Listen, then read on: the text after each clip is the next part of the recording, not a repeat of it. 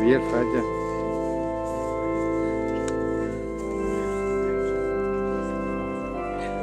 Stephanie.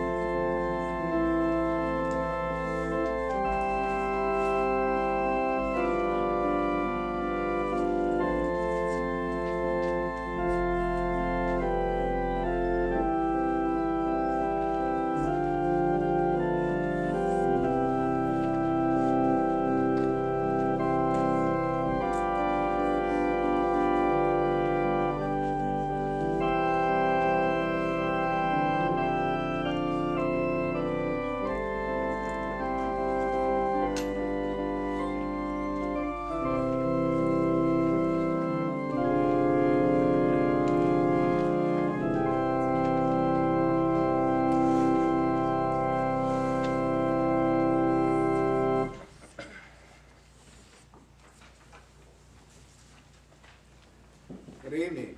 Good evening. And can you hear me all right? Yeah.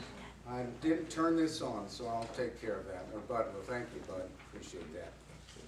Wait just a minute. Did I say Merry Christmas? Merry Christmas. Thank you. It's been kind of hectic trying to get some things done here at the last minute, and because of the weather and all sorts of reasons. And we'll take care of this. But it's just that one switch that needs to be flipped. That'll do it. Okay. It is. Did I say Merry Christmas? Huh? I'm grateful so many people were able to come this evening. The roads are getting worse, and we're going to have to drive very safely, and some of us who have a few miles to drive yet on our way back home. Fred, it's good to see you and your beloved, and you have a ways to go, and obviously I do as well. So with that said, I'm so glad you're here. What we're going to do regarding communion, it'll be by intinction, and everyone will be invited to come forward, and you'll form two lines from this side and this side, and you'll go off like this. And after you receive the elements, then you'll go by and you'll pick up your candle, and you'll go around without it being lit, and you'll go around the pews on the outside, okay? And back where Alan is, you'll cut across that way. We're not using the back part of the church. Then what will happen is your candles, then we'll have someone, Fatty and Brenda, will begin lighting the candles at each end, and that's the way we'll fill the sanctuary up with the light. So I wanted you to know that. We anticipate a wonderful evening. We're glad of course, that Nino is here, and his beloved will be going to back to Korea for a few weeks, and we'll miss you, and have a very safe flight. It's a joy that you get to go. I'm very happy for you. And for all our guests here, we welcome you, and have a safe ride home, and a Merry, Merry Christmas. With that said, are there any other announcements that anyone would like to share this evening? Right. Then we will begin our worship with a call to worship, which is simply that, and a call to silence, and that will be followed by the lighting of our Advent Christ candle.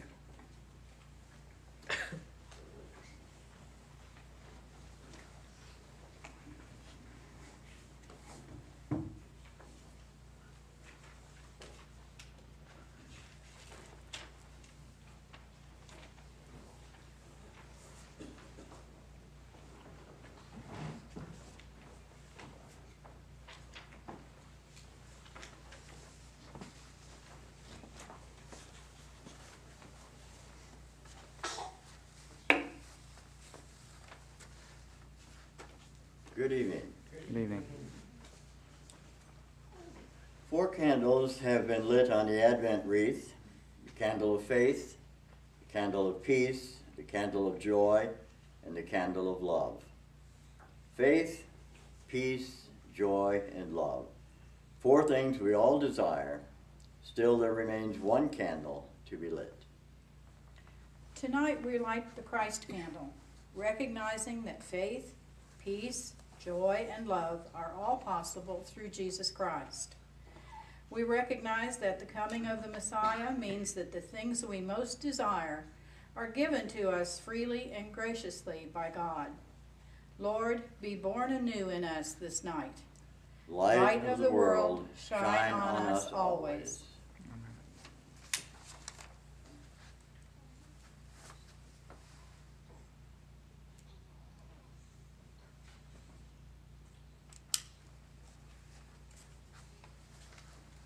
Let us pray. Heavenly Father, we believe that Jesus came to deliver us from fear of you, a God we could not see, and to introduce us to you and your wonderful love, demonstrated in the marvelous grace and mercy of your salvation. For you have given to us a sure hope for the future, which we could never attain for ourselves, and you have withheld from us the judgment we deserved for our sins. The Christ candle reminds us of all this, and our hearts are filled with joy as we worship you on this Christmas Eve. Amen. Amen.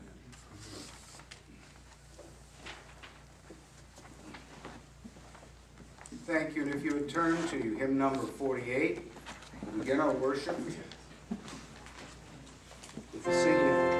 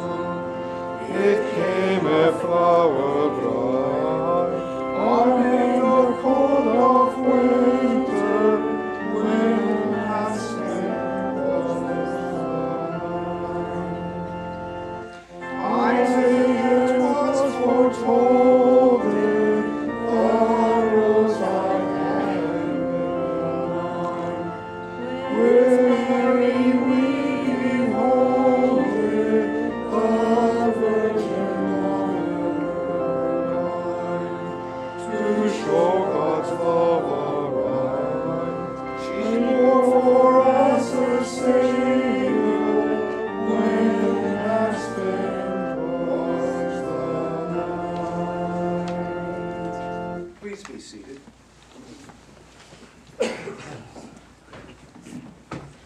Our first reading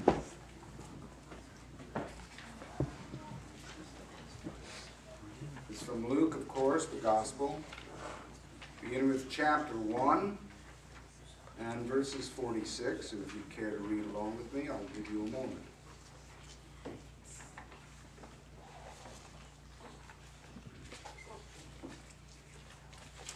This is the Word of God.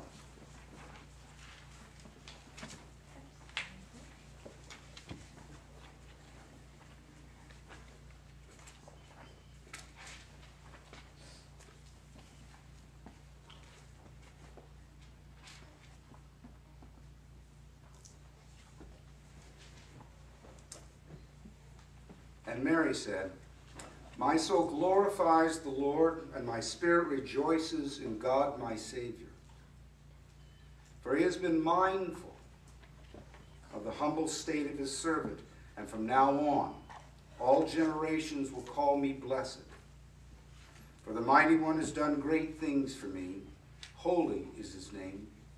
His mercy extends to those who fear him from generation to generation. He has performed mighty deeds with his arm. He has scattered those who are proud in their inmost thoughts. He has brought down rulers from their thrones, but he has lifted up the humble. He has filled the hungry with good things, but has sent the rich away empty. He has helped his servant Israel, remembering to be merciful to Abraham and to his descendants forever and ever, as he said to our fathers." And Mary stayed with Elizabeth for about 3 months and then returned home. Please remain seated. Our second carol is number 37, Infant Holy, Infant Lowly.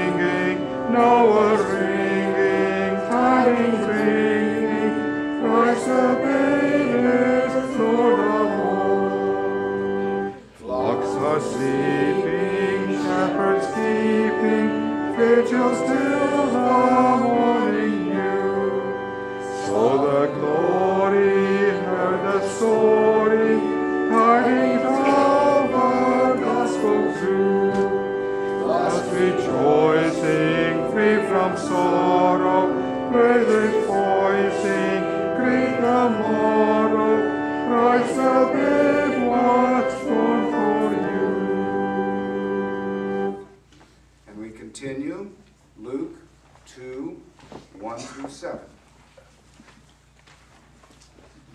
In those days, Caesar Augustus issued a decree that a census should be taken of the entire Roman world. This was the first census that took place while Quirinius was governor of Syria. And everyone went out to his own town to register. So Joseph also went up from the town of Nazareth in Galilee to Judea, to Bethlehem, the town of David, because he belonged to the house and line of David. He went there to register with Mary, who was pledged to be married to him and was expecting a child. And while they were there, the time came for the baby to be born. And she gave birth to her firstborn, a son. And she wrapped him in swaddling clothes and laid him in a manger, because there was no room for them at the inn. We continue. number 24.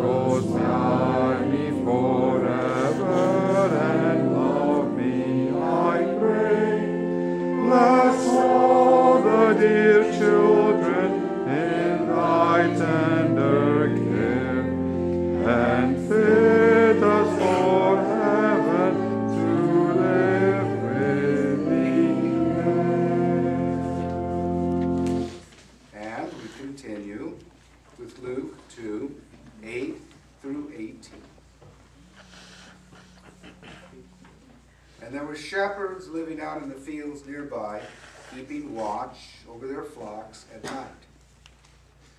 And an angel of the Lord appeared over them, and the glory of the Lord shone round them, and they were terrified. But the angel said to them, "Do not be afraid. I bring you good news of a great joy that will be for all the people. Today, in the town of David, a Savior has been born to you. He is Christ, the Lord. And this will be a sign to you. You will find a baby wrapped in clothes and lying in a manger." And suddenly, a great company of the heavenly host appeared with the angel, praising God and saying, "Glory to God in the highest, and on earth peace to men on whom his favor rests." And when the angels had left and gone back to heaven, the shepherds said one to another, "Let us go to Bethlehem and see this thing that has happened, which the Lord has told about." So they hurried off and found Mary and Joseph and the baby who was lying in the manger. And when they had seen him, they spread the word concerning what had been told about them, about this child. And all who heard it were amazed at what the shepherds said to them. And this, please, our final hymn, number 53, "What Child Is This?"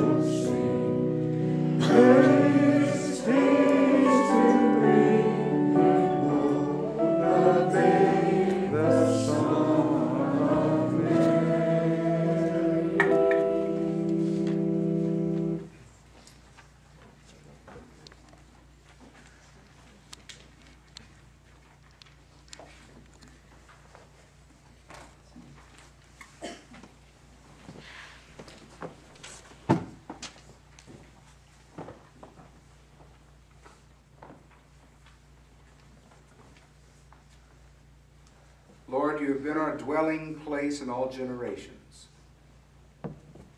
Psalm 90, verse 1. I'll tell you what happened, and it happened this morning. My original Christmas Eve meditation was written on Tuesday, and I'd gone over it several times, and as usual, I liked it very much. And I read it, and I reread it, and then I read it again this morning, and literally what I did is I picked it up and threw it away. Not that it wasn't good, it was. Well, it was all right. But after reading our Advent devotion by Henry Nouwen, the one that was for yesterday, I realized happily that my sermon was inadequate and it needed to be just dismissed. What I'm going to do this evening, not out of laziness, but rather out of great respect for Henry Nouwen, I'm going to close my thoughts with a rereading of his devotion for yesterday. It was splendid. It's just wonderful. But to do that, I want to give a little bit of background, and I presume everyone will understand that the background is to explain why we're here this evening. Okay? I would hope so. I'm sure there are other ways. I don't know how many, but to my knowledge, there are 3 ways that we encounter God. And as a Christian, I would say as the way we encounter Jesus Christ as living, personal Lord and Savior. And that language is important. Living, personal Lord and Savior. How do you encounter that power? One is in private meditation. Private meditation. I might add, this is the way anybody goes about encountering the divine. But speaking as a Christian, we encounter Jesus Christ in private meditation, which, when authentic, is mystical union with Christ. I use the word authentic, and I'm not going to digress, but you have heard me say this many times. Most of who we think Jesus really is in fact not who Jesus is, and so what we worship is an idol. I'm not only utterly convinced about that, I'm absolutely positive about that. So in one can encounter the real authentic Jesus Christ through what is called mystical union. Personal epiphany, if you will. Think, for example, of Mary, who in her prayerful life, who I respect very much, the Virgin Mary, who Mary in her prayerful life is in such a state that she is able to encounter and to receive in her life the angel, when the angel comes to her.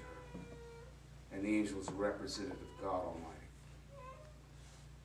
The second way, or a second way, that we encounter the divine, and in this case, the way we encounter the personal, living Jesus Christ, is through the study of Scripture.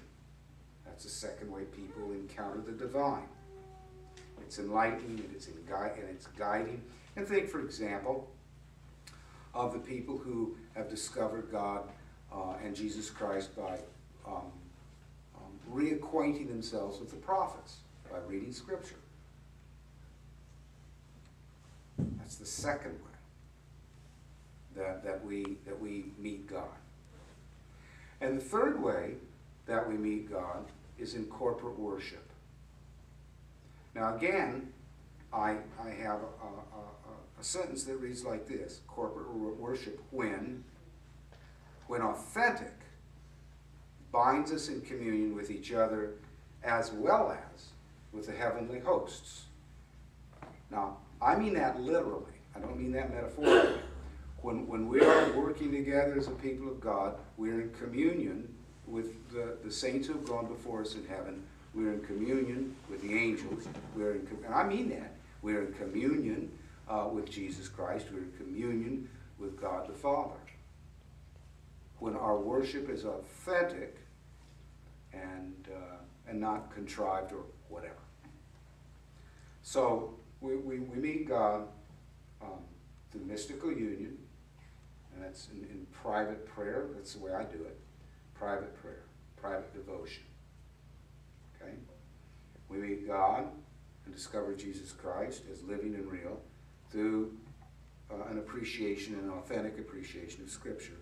And finally, we encounter the living God, and by that I mean personal living Jesus Christ through corporate worship, which is worship with everyone, and all powers that have to do with the power of love in Jesus Christ. Think, for example, of the shepherds who end up in this worshiping experience with the angels. Pretty neat. Now, with that said, by the time of Jesus, the Jewish religion, and I say this generally speaking, there were very many thoughtful, holy, devout, wonderful, God-fearing, thoughtful Jews. But the Jewish religion, as an institution, by the time of Jesus had become, again, so institutionalized that the primary, if not sole purpose and place, the sole purpose that the institution was to grant people of the only way that you could come to know to God. And so the sole reason then for the Jewish religion was to make it that the only place that you could encounter God was in the temple. That's where you encountered God. And the priests, being caretakers and interpreters of proper worship, judged that the reason Israel was in bondage to Rome was due to improper, or what they would call unholy worship. Hence, great pains were taken to ensure holiness, purity. This meant, of course, that a large number of people were in trouble because large numbers of rules and regulations to ensure purity had to be observed. The result was that probably most of the Jewish population, by religious necessity, was excluded from temple worship, which meant that they could not be reunited, or maybe even united for the first time, with the Lord. They couldn't find God. They couldn't encounter God. They couldn't discover the holy. They didn't have access to the proper prayer life. They certainly didn't have access to worship, and they certainly didn't have access to the proper understanding of Scriptures. So they were disenfranchised from temple worship. These people included lepers, sinners, outcasts, tax collectors, those who didn't pay their taxes, and then all the people with all sorts of sordid pasts. Now follow me on this. The theory is, and we practice it today in, quote, Christian churches, which I don't quite get why they're called Christian churches, but I'm serious about that. Sinners aren't permitted there, because if a sinner comes into your church, what happens to your church? It becomes contaminated, doesn't it? And if it becomes contaminated, then you're not pure. And if you're not pure, who are you out of touch with? God. So you can't have sinners in your church. You can't have divorced people. Well, you know the whole list of all these bad people you can't have because they contaminate the worship experience. It goes on today in churches that are called Christian. I'm not sure that they know Jesus. I know that they don't know who Jesus is. I mean, that's not an issue. I know they don't know they do not know who Jesus is. So it happened with the Jewish religion and the people who insisted on purity. You had this great number of people who were not permitted to be united or reunited with God. And so there was no way they could come to know salvation. You with me? Everybody there so far? Now, the crazy thing about this is the very place they're supposed to be is in the temple, where they can receive instruction, where they can have worship, where they can be prayed for, where they can be healed, where they can be brought into purity, where they can be forgiven. But because they're impure, they can't go there. And so what's going to happen to them? They're doomed. See? I was going to say, does that sound familiar today? It does to me.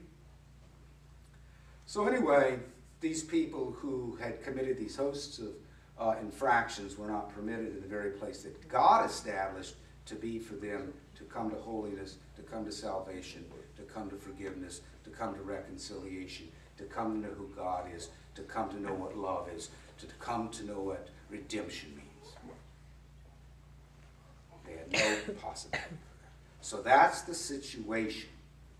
The unholy were excluded, and the unholy then were damned because they weren't pure.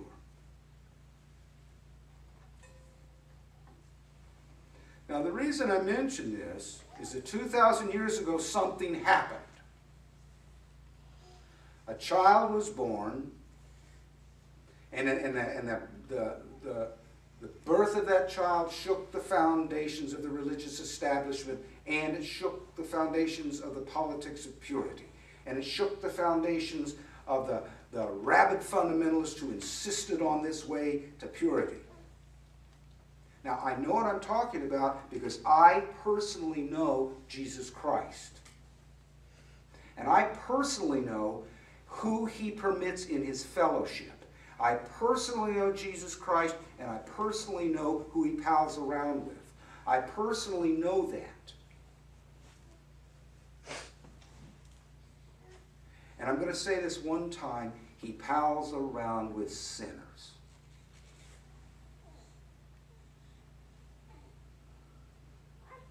Those are the people in his company. Now, I know people are going to say that's not true. I say to you, and I'm saying this to the world, I'm not saying to anybody here, I'm preaching to the choir, and I know I am. If you don't believe me, then all I can say, and I'm serious about this, you have never read the Bible. You have not read the Bible. And you have no idea who Jesus Christ is. And because of that, I'm preaching to the world. You're doomed. You are doomed. Jesus is born, and the religious establishment begins to crumble because something is happening in a stable. A child is born and is named Jesus, and his name means one who saves. It does not say one who saves the pure people. Did you know that? It does not. I'm going to save you when you're pure. See, that's demonic. Indeed, the one in whom God chose to dwell is Jesus Christ. Indeed, the one in whom the mystic can find God is in Jesus Christ. Indeed, the one whom one cares to read about in Scripture, you can discover Jesus Christ. Indeed, in this person, Jesus Christ, you can discover who God really is. The one in whom one can worship Jesus Christ. And in worshiping Jesus Christ, incidentally, not because the priest or the minister or the rabbi permits you to come into his church because you're finally pure, but rather because the minister, like this one, says, we want sinners in here because that's the only way they're going to become saved. There's a Mennonite church in Bean Blossom. Have you seen that? And it's got a sign, what is it? Sinners welcome and strangers welcome. We ought to put that on our door. Sinners welcome. I like that. Be that as it may be, then those who discover the sinners of us, Jesus Christ, then we discover forgiveness. And when we discover forgiveness, we discover joy. And when we discover joy, we discover God. So that's the background. Not very inspiring, I know. the truth, though. But here's something I fell in love with. I want to read this. Henry Nouwen. It begins this. It's called Jesus My Home. And again, Psalm 90. Lord, you have been our dwelling place in all generations. Been our dwelling place in all generations. And the background there is the idea of the temple. And we go to the temple, and God dwells there in the temple as God dwelled in the tabernacle. And that's the dwelling presence of God. And there we discover God.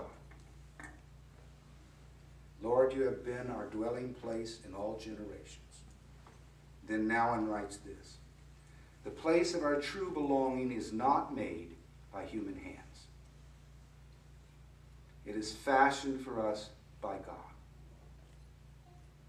who came to pitch his tent among us, invite us to his place, and prepare a room for us in his own house. Isn't that beautiful? Words for home are often used in the Old and New Testaments. The Psalms are filled with yearning to dwell in the house of God. It is highly significant that St. John describes Jesus as the Word of God dwelling among us, living among us.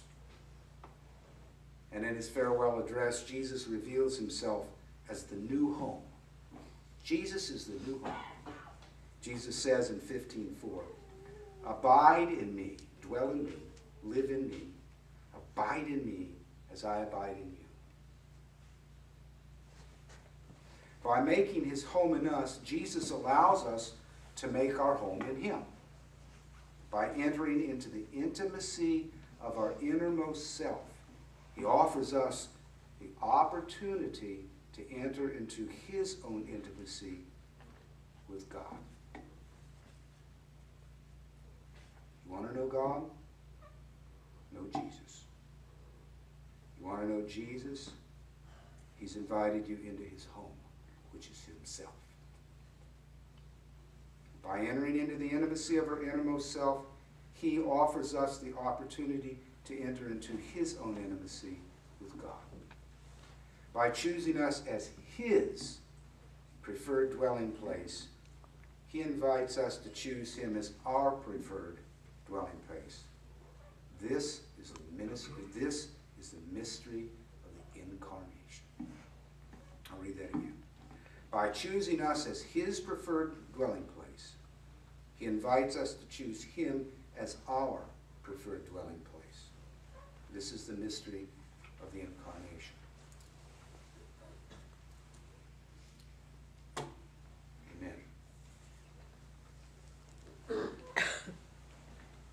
Be so kind, stay seated. I'd like for the attendant elders to come forward. I want you to know that Jesus Christ is the one who extends this invitation to enjoy Holy Communion. All who take Christ as the Lord and Savior are more than welcome. Those who have children who the parents believe are ready to assume and receive Jesus Christ in this, what is in fact an altar call, are welcome as well. And I would be remiss in not telling everybody that this is Grayson's first Christmas, and we're very happy. Please stay seated in the first two verses. O little town of Bethlehem, 44.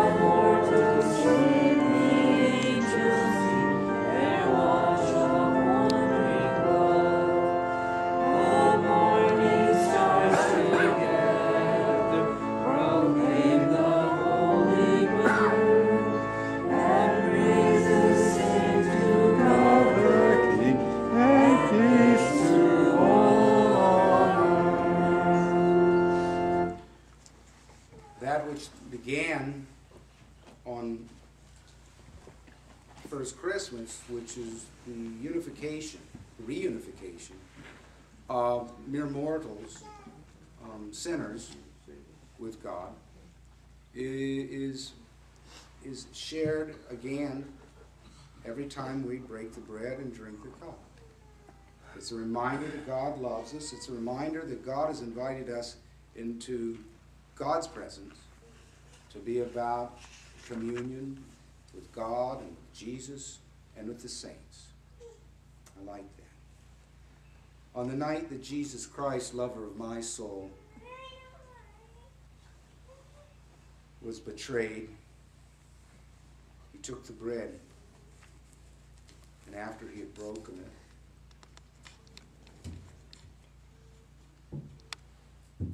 blessed it and he gave thanks. And in a similar way, did he take the wine, the very cup, and the blood of Jesus Christ. That's what it is. Indeed. In a mystical way, it is the blood of God. Let us pray. Gracious and heavenly Lord, by your kindness you have brought us to this table.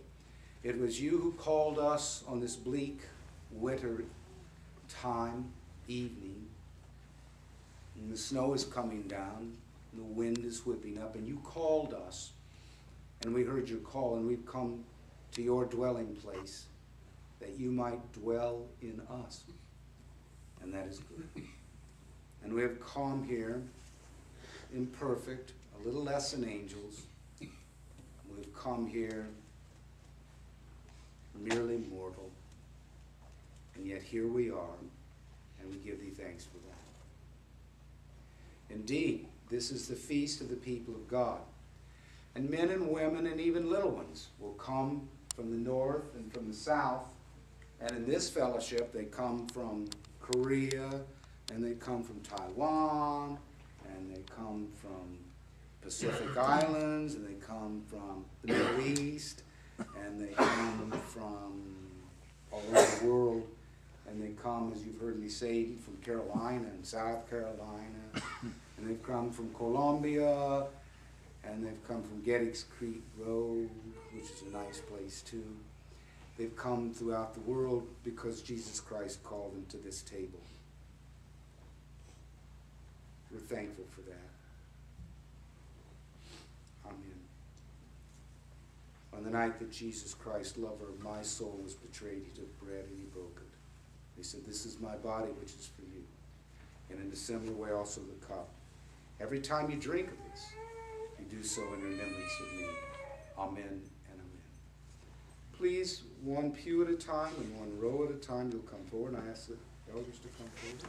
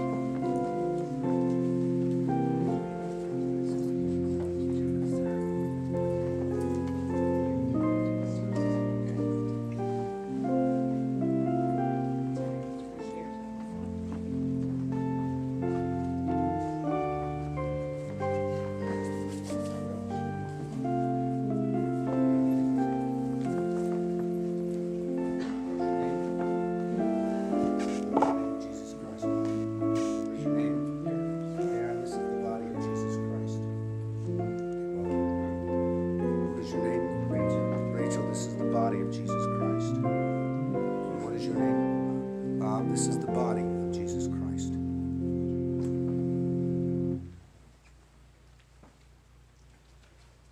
Melanie, this is the blood of Jesus Christ. Darren, my friend, this is the blood of Jesus Christ. Rachel, my friend, this is the blood of Jesus Christ. Bob, my friend, this is the blood of Jesus Christ.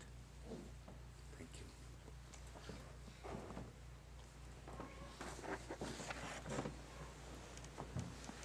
Let us pray. Gracious and heavenly God, this kindness that you have bestowed upon us, we rejoice and give thee thanks. Receive now our happy hearts as we sing now, indeed, with the angels on high, this most precious of songs. Patty.